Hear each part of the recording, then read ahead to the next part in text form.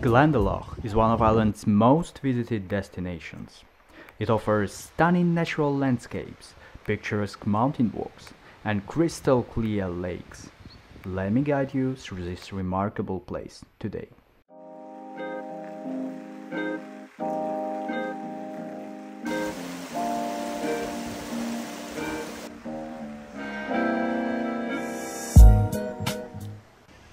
Glendalough is extremely popular among both tourists and locals, as it's only within an hour drive from Dublin and you can easily get there even with the public transport. Glendalough is literally translated from Irish as the Valley of Two Lakes. This valley was formed by a glacier during the last ice age.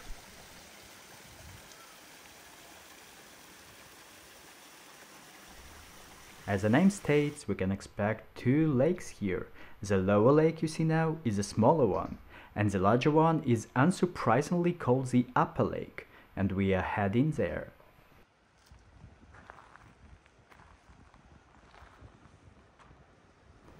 Usually, it takes about 25 minutes to walk from the visitor center to the Upper Lake, but I'd advise planning some extra time as I bet you'll need it to take lots of great photos.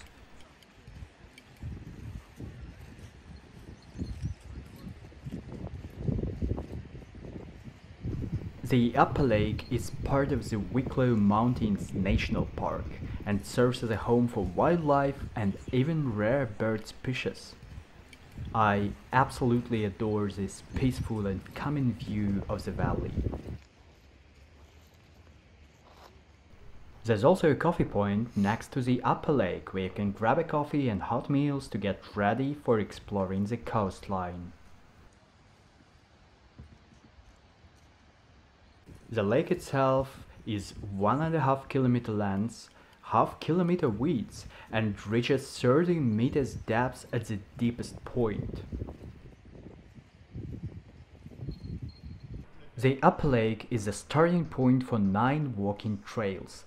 The walks vary from a short half-hour stroll to the ones you can spend the whole day on. I also suggest planning some extra time in advance to ensure you have enough time to take your greatest shots or just admire the views.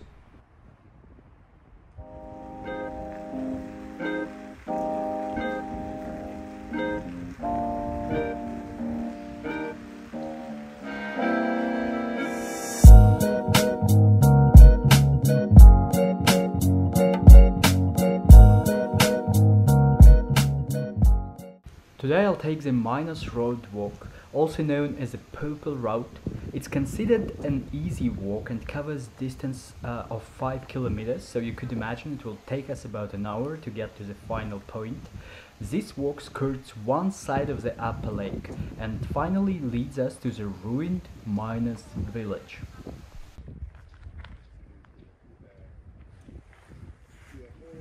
We're passing through the Scots pine woodland. It looks especially colorful in autumn, isn't it? As you can see, we follow the wide paved road, but I still recommend waterproof footwear as it's pretty wet here and it's Ireland, you know? It can start raining anytime, even if there was not a single cloud in the sky just 5 minutes ago.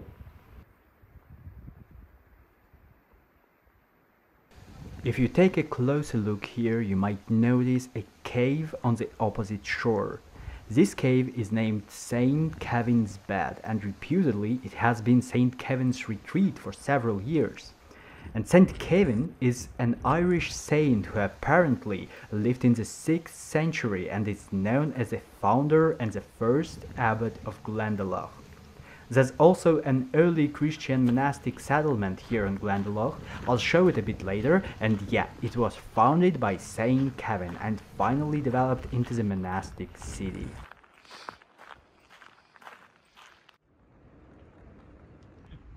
Even though you see that the water in the lake is crystal clear, when you look from distance it seems to have a dark peaty color, which is caused by water runoff from the nearby bog.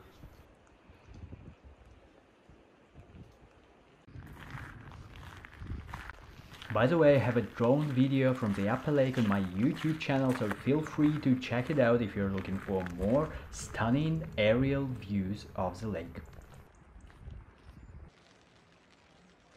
As we are getting closer to the miners' village, the greenery is being replaced with a more rocky landscape.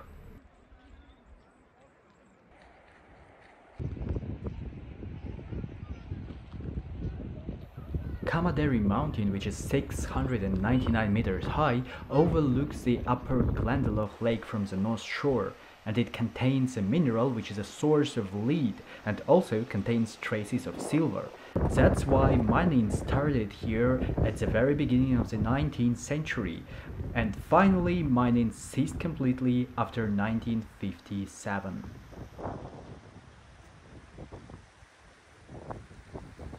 If you're lucky, you can come across wild animals, most likely goats, deer and birds.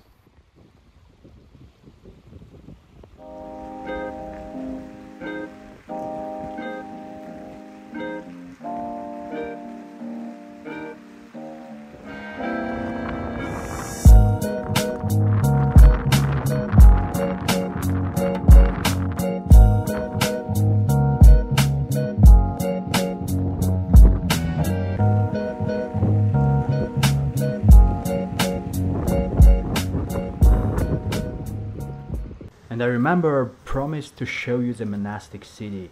This settlement was founded in the 6th century, but most of the buildings you see date back to the 10th and 12th centuries. Probably the most impressive building here is the round tower, which stands 13 meters high, and the St. Mary's Church you see now.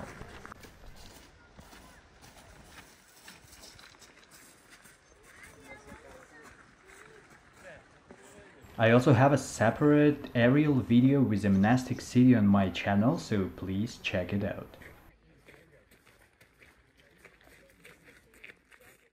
Thank you so much for taking this trip with me today. Hope you enjoyed it as much as I did, and if you're looking for traveling ideas across Ireland or just interested in seeing more videos about this unbelievably beautiful country, please subscribe to my channel. This is Ireland. See you soon.